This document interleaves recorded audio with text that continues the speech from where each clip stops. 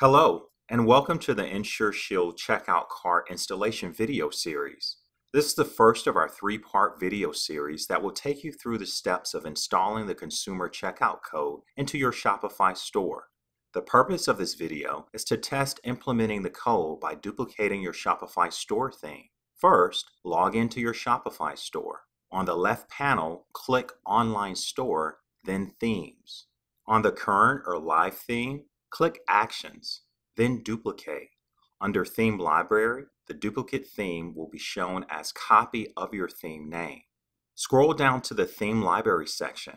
Click Actions, Rename, and rename this copy as InsureShield Test.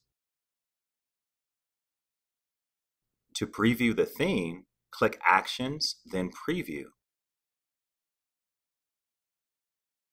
To go back to the Themes page, please navigate back to the previous tab.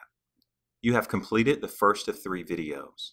Please move on to the second video of this series to implement code and test this feature.